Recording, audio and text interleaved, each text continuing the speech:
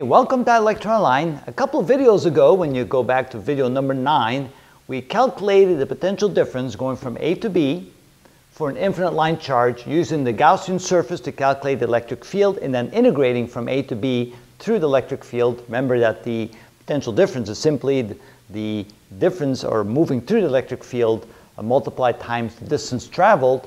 And when we did that, we got this as the answer.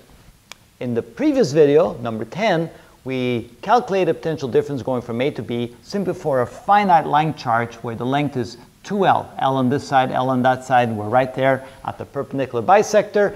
And then we found out that the potential difference going from A to B is equal to this quantity right there. Notice that this quantity here is exactly the same as that quantity, but we had an additional term because we're dealing with a finite length. Now the question is, if we allow L to become larger, what will this term become? Notice as L becomes larger and larger, we have L plus the square root of B squared plus L squared. L will then be much, much bigger than B squared. And in the limit,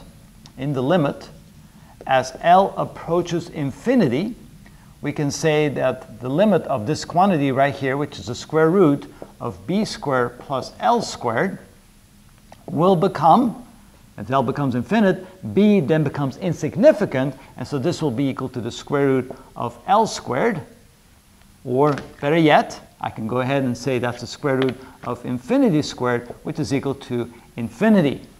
All right, the denominator is the same thing. We take the limit as L approaches infinity of the square root of A squared plus L squared. Well, that becomes the square root of infinity squared, which is equal to infinity.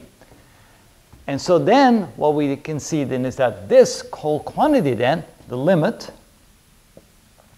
and I guess I should write it out like this, stay consistent, the limit as L approaches infinity of this quantity right here of the natural log of, we write L plus the square root of B squared plus L squared divided by L plus the square root of A squared plus L squared.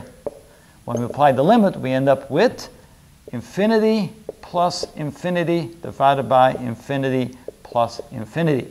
Now you say, in the end, that of course is undefined, right? Infinity divided by infinity is undefined. And so actually go, okay, how do we deal with that? But let's take it one step backwards. Let's say, let's not plug in infinity, let's plug in a really big number. Let's plug in 1,000, let's plug in 1,000,000, let's plug in 1,000,000,000 for L and see what we get.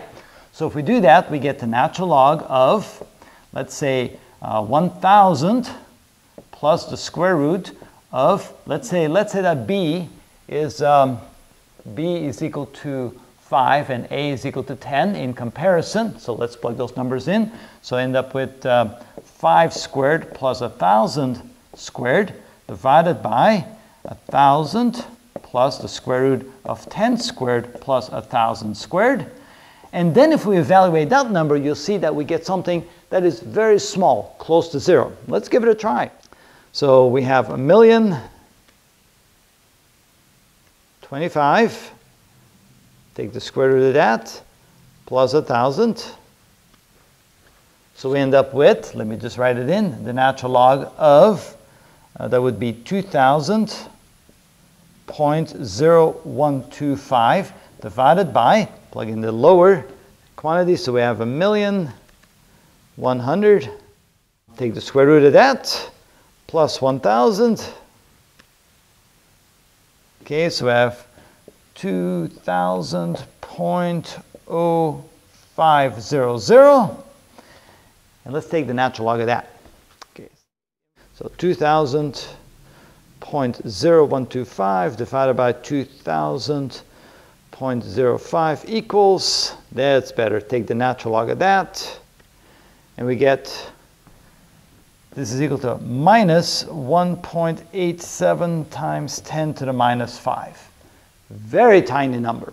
Now, if we continue that, if we now let L be 1,000,000 instead of 1,000, then we get a number that is much, much smaller than that. And if we make it 1,000,000,000, it's much, much smaller. So you can see then in the limit, even though it appears to be undefined, in the limit, it becomes equal to 0. And this whole term right here simply drops out.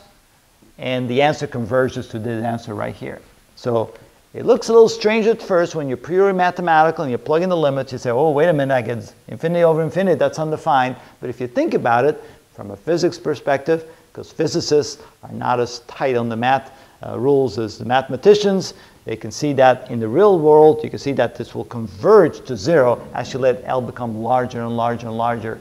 And all the way to the end, you can see that as you approach infinity, this quantity goes to zero, and the answer converges to the answer we had before, which means for an infinite line charge, the potential difference moving from point A to point B is equal to this quantity right there. And that's how we do that.